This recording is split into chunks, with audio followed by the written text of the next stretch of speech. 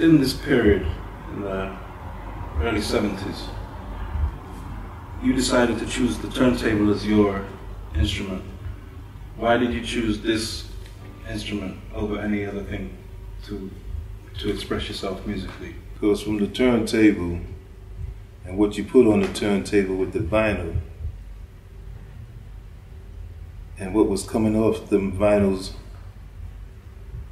of different styles of music that send out its frequency to hit many soul people, because indigenous black people or the indigenous Moors always have soul. Yeah. And they could feel the vibration of what was happening in the music. The way that you played, the way that you laid it down in those days, and the thing that I found revolutionary about that was that you wasn't shy to jump from, like you just said, rock and roll, obscure rock and roll, to the most funky James Brown track. Now, was that an influence, or was that just something that came out of you? Was it like a natural expression? Well, strongly an influence, especially to give honor to my mother and family, that being open-minded and knowing so much music. Like, she bought the first 200 records, I bought the next thousands. Okay. And one of the first records I think they bought was Too Many Fish in the Sea by the Marvelettes. And we was heavy into the Motown and the Vote Stack sound. Yeah. And the James Brown slide, all that sound that was happening at the time.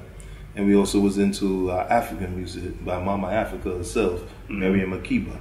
When the b-boy and the hip-hop culture started evolving, you could just throw in whatever you wanted sound-wise, and they would react to it as long as it was the intention of what you played, not necessarily what you played. Well, it was the beats that drew the b-boys and the b-girls crazy. Yeah. And then you had to look for the obscure beats in your soul records or jazz or funk or rock records, even your African rhythms, to play for the b-boys and the b-girls. And all that really started strongly with James Brown came out with Get On the Good Foot. Yeah. You know, the King of Soul was going down. At that time, he could have like 5 records in the top 10 at one time, especially on the WWRL sheet or the soul sheet that was happening at the time in the music. And then when you decided to form the Universal Zulu Nation, how early was that in the evolution of the DJ culture, when you thought that the b-boys and the whole hip-hop culture needs to be unified under one? 1973 and 74, but we started DJing with the one turntables in 1970.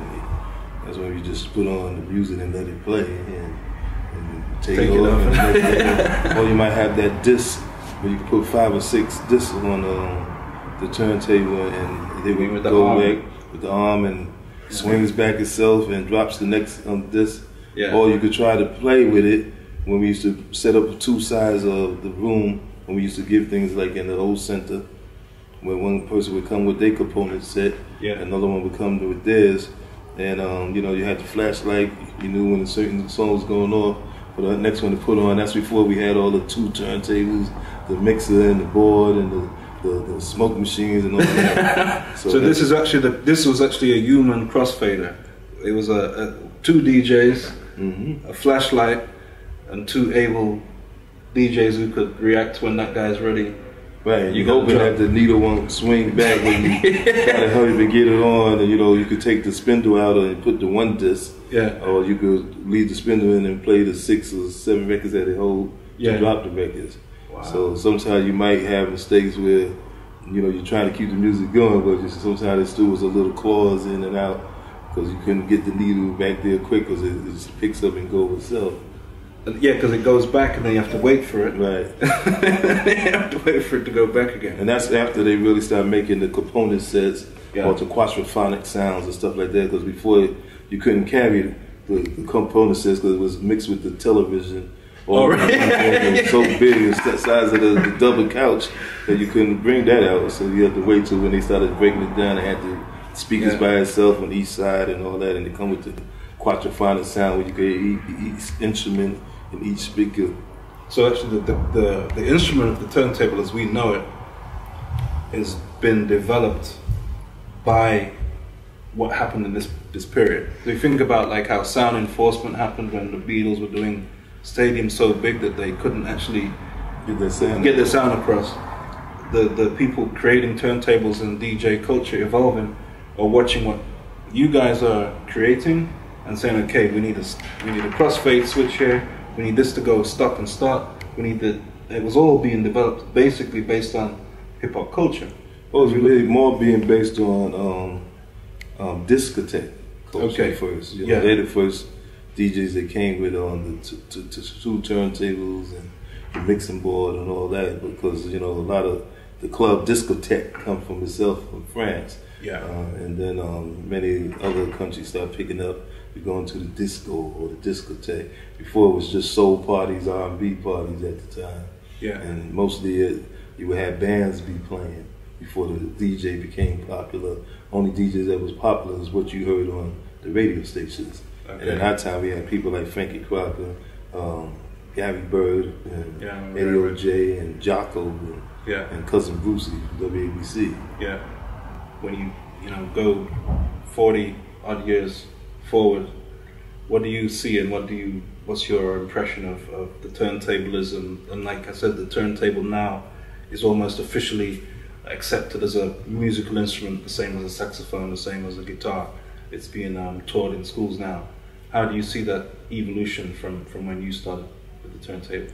It's definitely amazing, and it's wonderful to see so many different fields and categories of DJs playing all styles of different music, and to see how many people have became turntablists to do so many fantastic tricks with the turntable, the needle or the vinyl, or picking it up and making the record sound like a heavy metal guitar, or taking certain sounds or grunts and playing that grunt, and with James Brown making it funky and just going back and forth with it, or even to see certain, we had DJs like Grandmaster DST and